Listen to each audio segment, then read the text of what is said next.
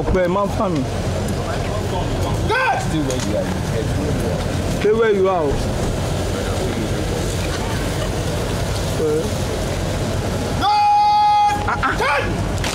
See them now. They zoom. They are going now. Zoom now. Your people have already. Vote. Please pray for the rest, Lord! Please head up!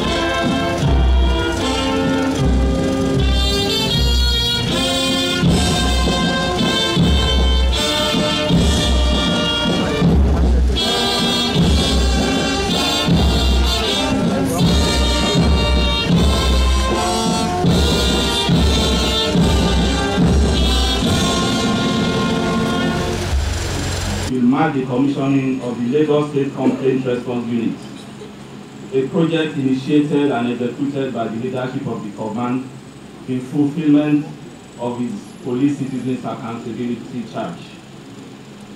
The IGP, sir. Lagos State presents distinctive security challenges on account of the demography and socio-economic interplays. In consequence, the internal security space in recent times has been laced with threats of cultism, armed robbery, kidnapping, murder, and sexual and gender-based violence. We are also consistently confronted with the challenges of dissecting and dealing with the thin line between the civil and criminal dynamics of land disputes, which are also prevalent in the state. Also of renewed concern is the traffic gridlock and the attendant occasional traffic robberies, which are compounded by ongoing road projects across the state, including in particular the Lagos-Ibadan highway. The crime profile of the state is further accentuated by the prevalence of illegal firearms and illicit drug abuse and trafficking. Sir, hardly does a day pass by without the ever-vigilant operatives of the command recovering weapons and illicit drugs of various descriptions as stop and sight points, raids of black spots, and other operational engagements. All such recoveries linked to the perfection of crimes across the state. Most worrisome in all this is a noticeable trend that indicates an increasing local expertise in the fabrication of various types of firearms, including replicas of foreign-made pistols, AK-47, and other rifles. This trend, coupled with the threat of cultism, projects a potent danger to the security space in Lagos State, and if nothing drastic is done by all strategic state actors and the citizens to complement the efforts of the police in rolling back the dangerous tide. In cognizance of this, sir, we are planning to organize a conference in the coming weeks with intent to mainstream the discourse on cultism and violent crimes in Lagos and galvanize stakeholders and different levels of governance in the state to the evolving threats. I want to warn all police officers to take cognizance of the Police Establishment Act 2020. Torture has become a serious offense. It now attracts 25 years imprisonment. Oh yes. If the suspect dies, whoever is involved will be charged with murder. As they say here, that will not be your portion. detention every month, and we are starting this soon. A chief magistrate will visit every police station in Nigeria. During the visit, the magistrate can grant bail, order the arraignment of a suspect, or ask the suspect to go home completely. However, the magistrate is also empowered to report any police officer who has breached the rights of the suspect. As a matter of fact, I was just telling the IG,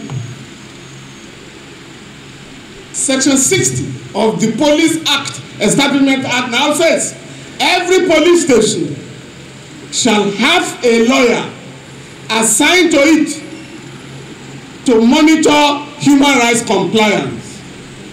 So what is being done today? Mr. IG, Mr. CP, is in line, strictly in compliance with the Police Establishment Act. So I congratulate you, and I congratulate myself. I want to pledge here today that police officers here have no cause for fear. We will represent those who may file complaints against you. But if you are also reported for frivolous reason, I will also defend you. I'm happy to take advantage of my intervention here to let the IG know. By next week, sir, I am bringing to Abuja many judgments in which we have won cases for policemen and women who were dismissed illegally. Many of them. And if you must know, despite all those shakara on television, and this is not being arrogant, I handle more cases for policemen and soldiers in Nigeria, more than any lawyer. So those judgments are coming, IG. I'm not alone. My wife has won 2 cases for police women in Nigeria. One of them is that if you join the police as a woman, you cannot marry for 3 years. My wife went to court. This is not applicable to men, and the court said yes. Women, women and policemen are equal before the law. The second one, a policewoman became pregnant, and she was dismissed. My wife went to court and said there are men, policemen, including one top one at the material type, I won't mention the rank, who had also impregnated somebody outside wedlock. So what did this woman do? And the court said this woman shall go back to the police force. And the IG, when I mentioned this, he said, bring the judgment. I will comply with it. Thank you very much. My little brother, Olumide Akpata, one of the best presidents the Nigerian Bar Association has made a pledge to do what he had done in Lagos, in Edo and Delta. My own, he be past that one. I have pledged here to represent police men and women pro bono publico. I won't take money from you.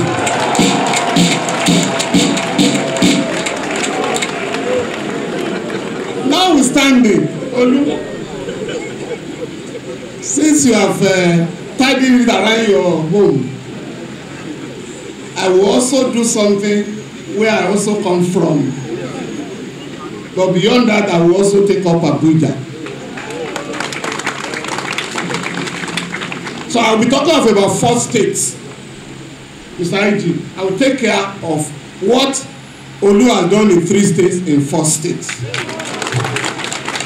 I don't know whether my colleague is here, Banire. This street is named after him.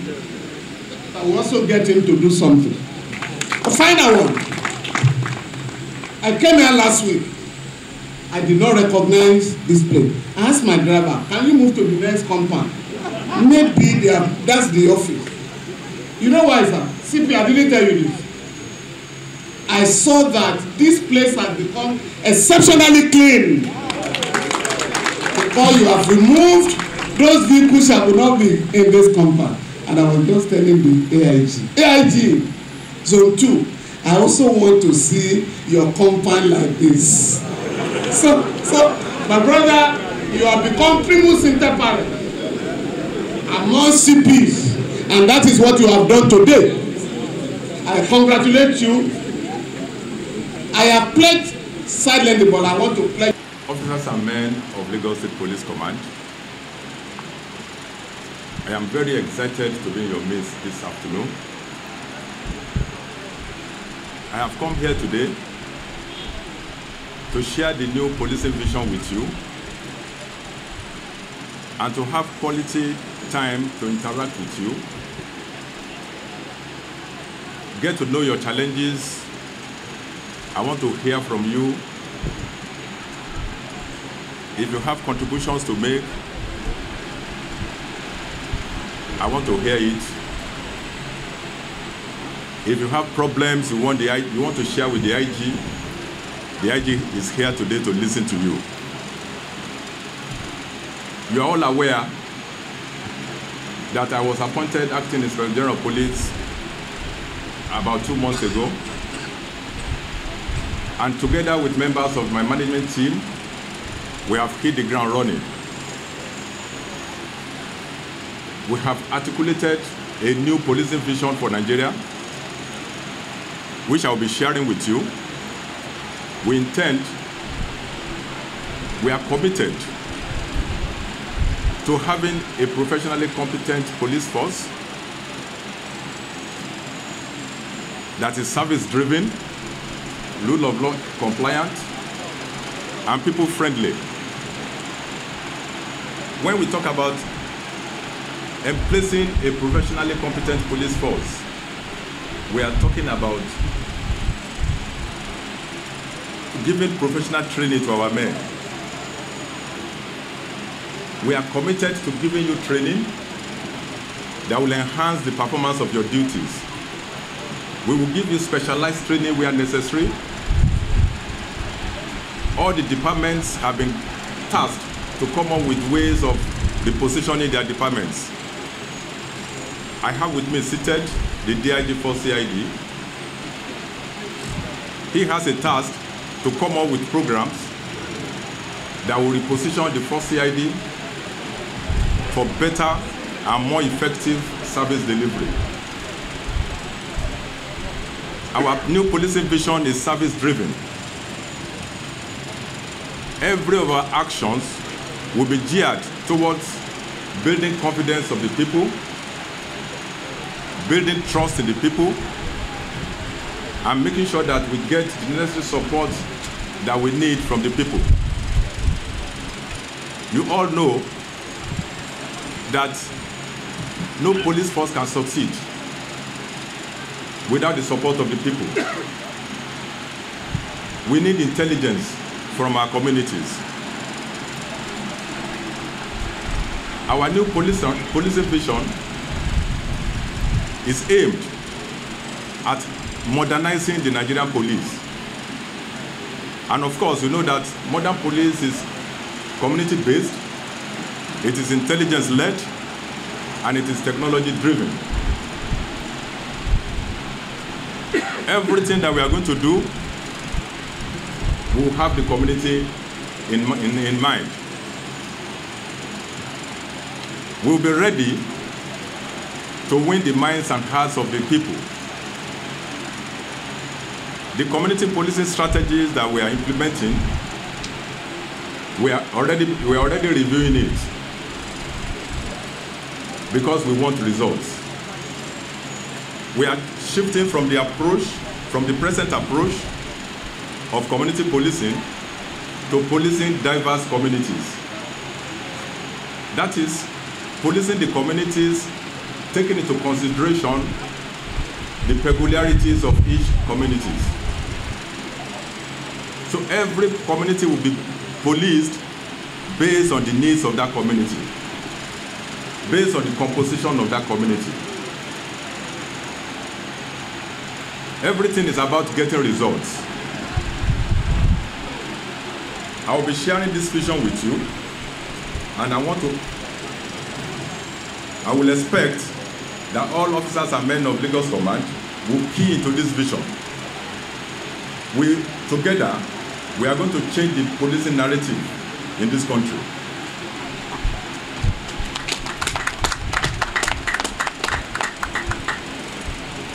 The Inspector General of Police cannot do it all alone. Your Commissioner of Police cannot do it all alone. You must be ready to key into this new policing vision, and which is aimed at changing the narrative, policing narratives in this country for better.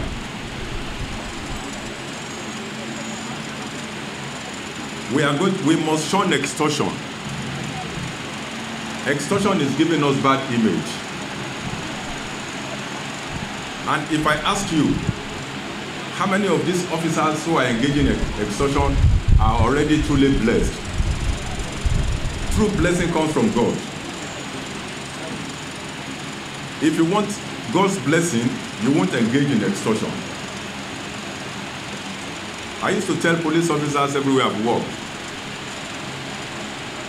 that God loves the policeman, and he's always looking for a policeman to bless. But if you engage in extortion, you are telling God not to bother about you, because he's going to bless those police officers who are really doing the right thing, who are doing the job with the fear of God. So I want to appeal to you to look forward to God's blessing. If you do this job very well, there is no way you will not get the reward.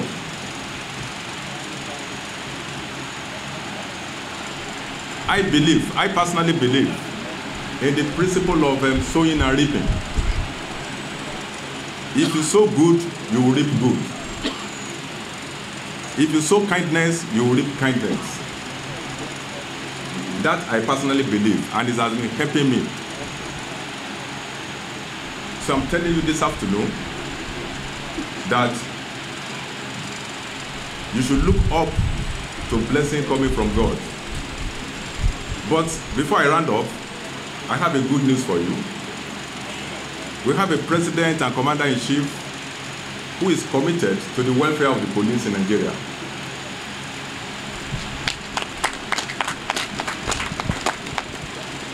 Mr. President is genuinely concerned about your welfare, and he's going to do everything to improve your welfare.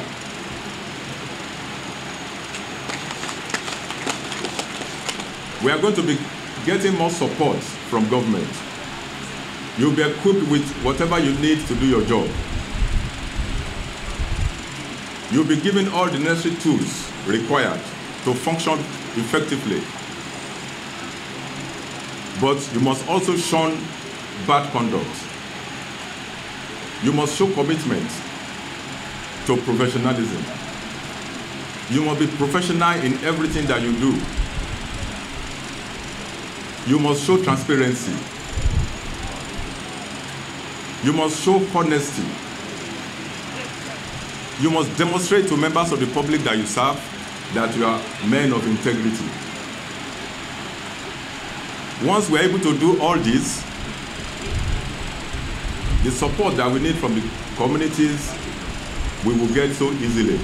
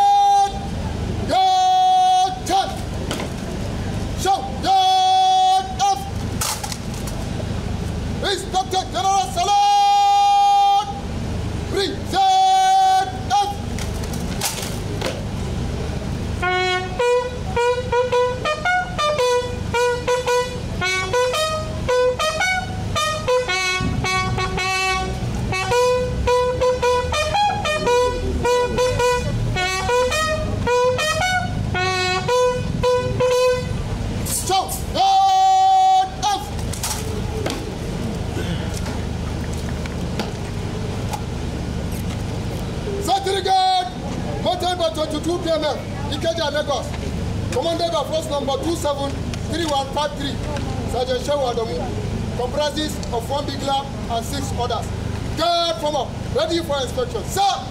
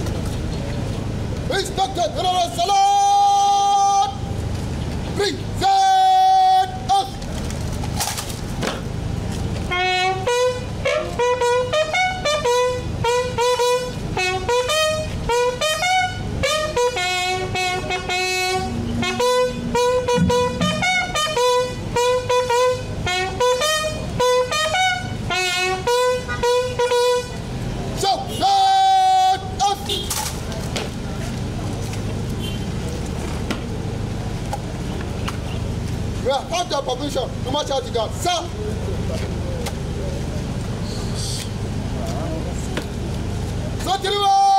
Stand fast. Remember, into the guard room. Dismiss.